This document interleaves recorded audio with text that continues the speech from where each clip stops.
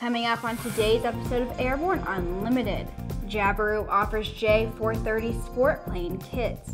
The last Hindenburg Survivor passes away, and EASA certifies the Aspen E5.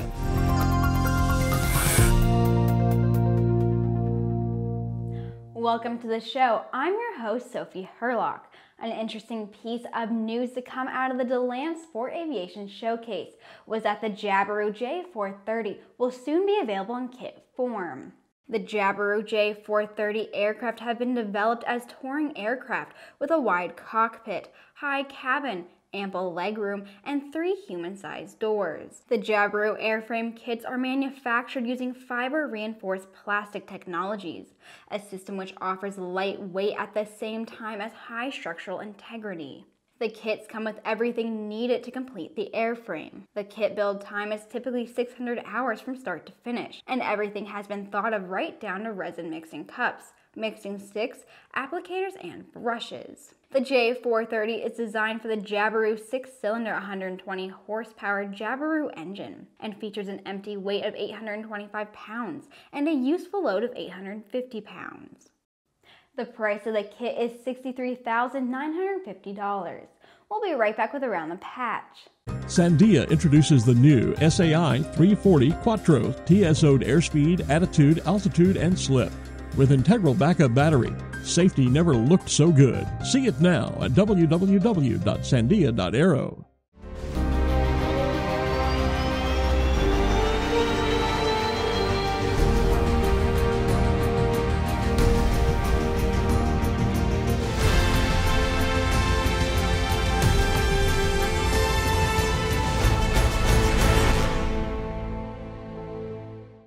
Welcome back. Let's take a quick look at some interesting news flying out of the aviation industry. It's time for today's trip around the patch.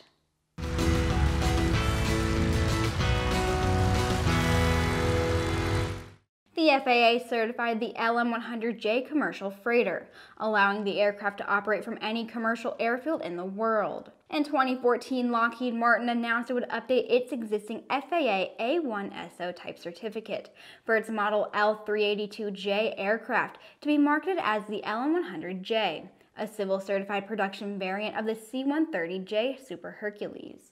Through the design changes, the LM-100J performs as a civil multi-purpose aircraft, ideal for transporting oversized cargo. Boeing and Embraer will join together as Boeing-Embraer Defense to promote and develop new markets for the C-390 Millennium multi-mission airlift and air mobility aircraft. The organization will only be operational after the company's joint venture receives regulatory approvals and meets closing conditions.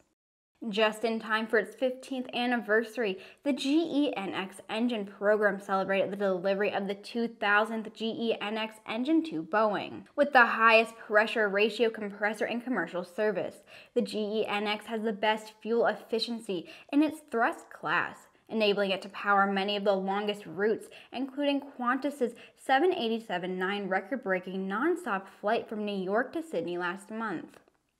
DeLand Group Limited placed a firm purchase agreement with DeHavilland Canada for 3 -8400 aircraft. Headquartered in Nigeria, DeLand Group has diverse business interests in real estate development, power generation, agricultural development, gas utilization, mining, maritime operations, and the aviation sector.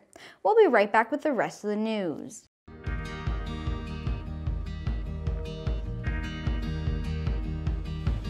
Today is a new dawn. With a new name. Un nuevo logotipo. A new factory. Und einen globalen Kundenfokus. We are Continental Aerospace Technologies, and we stand behind you.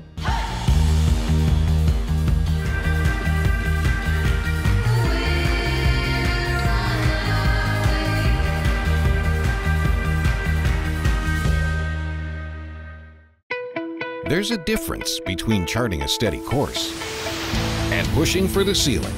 And for nearly a century, Hartzell Propeller has been defining that difference. It's in our passion for engineering and research and our dedication to testing the limits of performance. We are built on honor.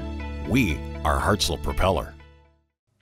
Werner Gustav Doehner, the last survivor of the Hindenburg disaster, passed away back on November 8th at the age of 90. Doehner was 8 years old and with his parents and 2 siblings when he traveled to the U.S. aboard the Hindenburg in May of 1937, when the Hindenburg caught fire as it approached its docking station at Naval Air Station Lakehurst in New Jersey. Doehner and his brother were able to jump from one of the observation windows with the help of their mother and the ground crew. His mother also escaped the burning airship, but his 14-year-old sister raced back into the burning aircraft to look for her father. She survived but was so severely burned she died later that night at a nearby hospital. Doehner's father's remains were later recovered from the wreckage. Aspen Avionics' Evolution E5 EFI has been certified by EASA.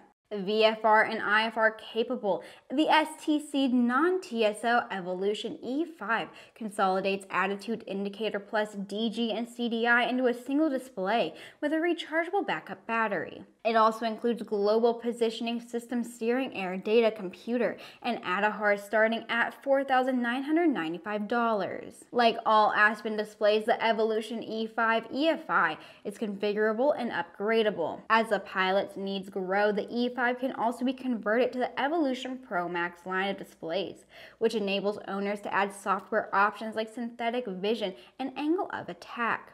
Aspen's versatile design and open architecture provide owners a cost-effective path to upgrade their panel without unit replacement or investing in a new installation.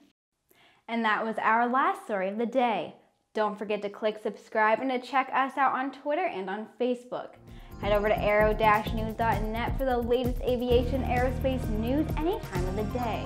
I'll see you all right back here tomorrow for an episode of the AMA Drone Report.